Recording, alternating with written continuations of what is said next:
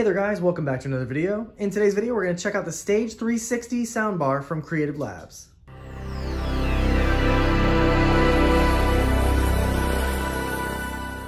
And a big thanks to Creative for sending this out to review. All right, just to give you some quick details on the Stage 360 before we go into the unboxing. So this is a 2.1 soundbar, and as you can see, we have a somewhat smaller soundbar and subwoofer combo, and I think this would be great for a bedroom setup or for a computer setup. Now, even though this is a compact system, it actually still packs a punch. So as you can see, we have 240 watts peak, and it also includes Dolby Atmos. So if you're unfamiliar with Dolby Atmos, if you watch movies like I do, a lot of movies have Dolby Atmos built in, and the sound with those is absolutely incredible versus listening on a traditional soundbar. Now, in addition to movies, you can also listen to music with Dolby Atmos, and certain services like Apple Music or Tidal have many songs in Dolby Atmos, and it just adds to the experience. It makes it sound absolutely incredible. So if you've never heard Dolby Atmos, I definitely recommend it.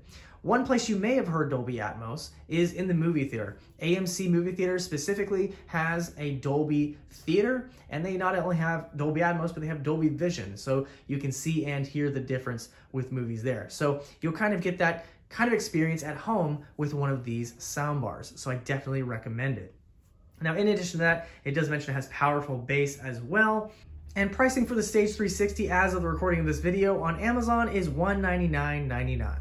All right, here's everything that's included in the box. So as you can see, we have our subwoofer here, we have our soundbar here, and our subwoofer is bigger than our soundbar.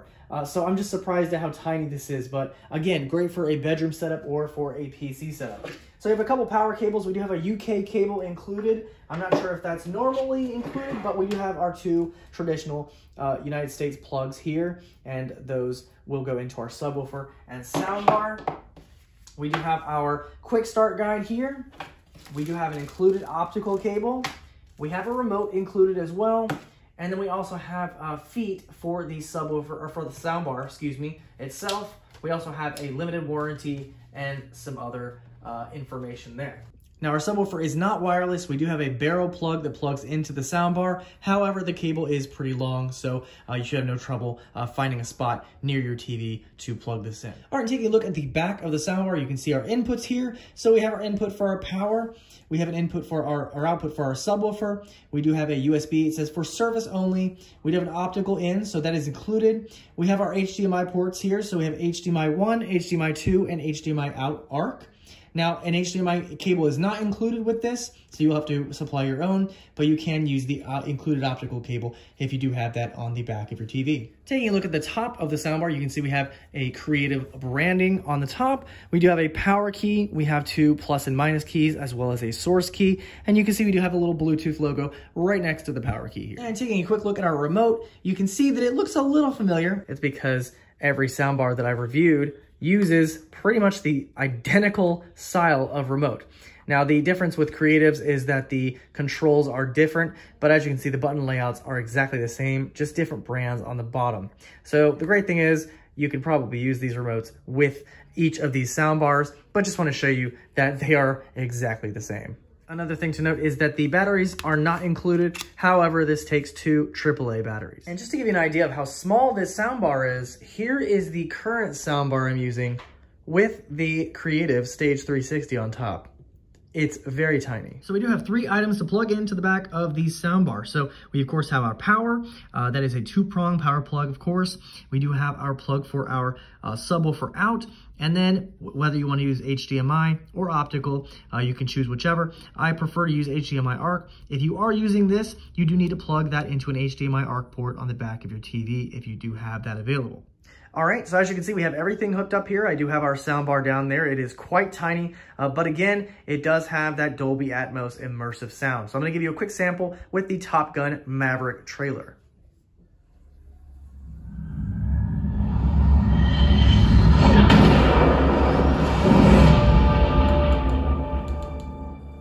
What do we have here? Yeah, here I thought we were special. Fellas, this here's Bagman. Hangman. Whatever. What the hell kind of mission is this?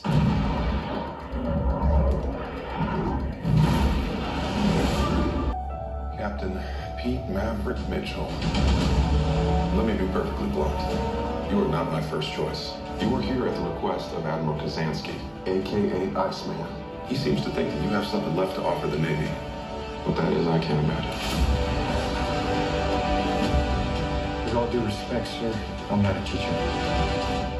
Just want to manage expectations. All right, unfortunately, I don't have any way of giving you a sample of music with Dolby Atmos because most of those will obviously be copyrighted. So I'm gonna give you a quick no copyright sound from YouTube just to give you an idea of how this is gonna sound with music. One thing I will emphasize is that the bass on this is actually really, really good. So here is a quick sample of that.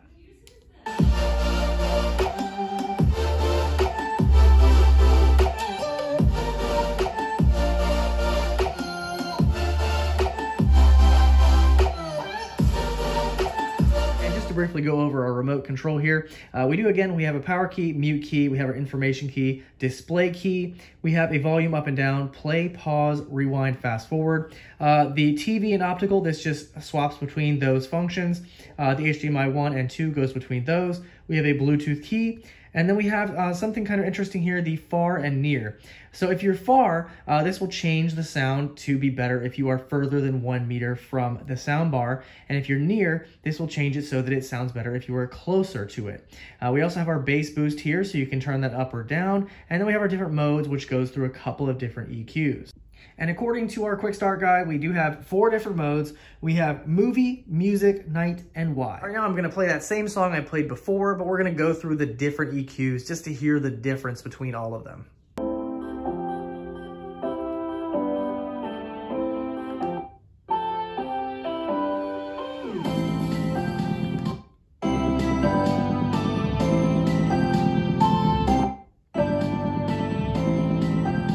So as far as those EQs went, the music one was really good as well as the wide. I think the wide one was the best because that one definitely had real loudness to it. The night kind of quieted things down. It wasn't as bassy. And then the movie, of course, was also a little quieter for movies. Now another thing we'll test real quick is the near and far. So I'm gonna go ahead and play this again and then we'll see if that actually does change how it sounds.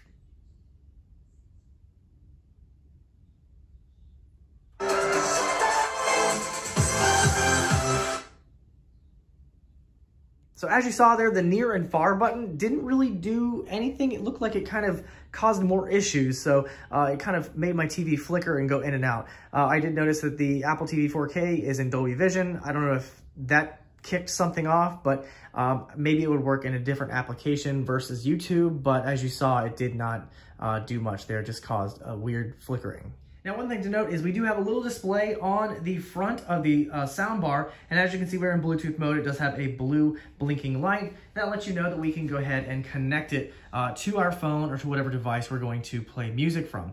So I'm gonna go on my iPhone here, and we're gonna go into Bluetooth and see if it does pop up. And as you can see on the phone here, we do have Creative Stage 360. We'll go ahead and tap that, and it should pair. So as you can see, it is now connected.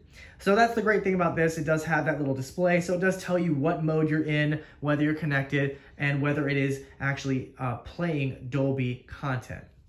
All right, some quick final thoughts on the Stage 360 from Creative. So as far as sound is concerned, absolutely blown away. Really, really impressed with the sound quality from such a small sound bar. And again, it has 240 watts peak, so it does get pretty loud. You do have those 4 EQs that are included. Out of those 2, I really like the music and wide. Wide definitely sounded the best. Now, as you saw in the couple clips I showed you, the Top Gun Maverick trailer does have Dolby Atmos in it. So of course that one sounded really, really amazing and immersive, but also music on YouTube that was not Dolby Atmos, and that still sounded absolutely incredible on this soundbar. So whether you're listening to Dolby Atmos content or not, it's going to sound really, really good. I do love the compact size of this. So again, it'd be great in a bedroom or great on a computer setup if you wanted to use it that way. Even in the living room, it's gonna sound great. And honestly, it's so unsuspecting when you would walk into a room and see something so small and it actually packs so much of a punch. Just really, really impressive. Now, the only thing I wasn't a fan of was obviously the near and far feature. It didn't really work very well. As you saw on my TV, it kind of flickered and caused some weird, funky issues. So I don't know what's up with that, but I probably wouldn't use that traditionally anyway. Everything else works absolutely perfect. So you do have Bluetooth, you have HDMI ARC, you also have that optical. Now, of course, I would like to see these cables being included, but only the optical was included. The batteries were not included with the remote either. So I've noticed that with some of the sound bars I've reviewed previously. Some include it, some don't. I would like it to be included, especially if it's over a certain price point, but I can't really complain too much. Batteries are cheap, and the cables are cheap also. But again, I would like to see it being included. But overall, whole package, I think the Stage 360 is definitely one to look at if you're looking at getting a 2.1 soundbar. And especially if you're looking at Dolby Atmos, definitely worth it. And only 200 bucks, definitely one to look at. So I'll leave a link down below if you guys are interested in this soundbar. Any questions or comments, feel free to leave them down below. And I'll see you guys in the next video.